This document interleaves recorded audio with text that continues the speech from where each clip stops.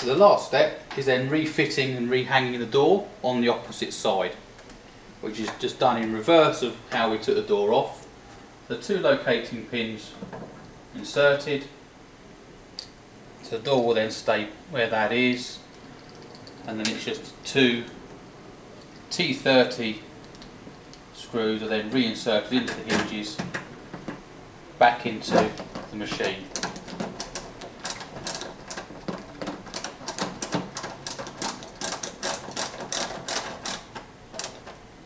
There's one.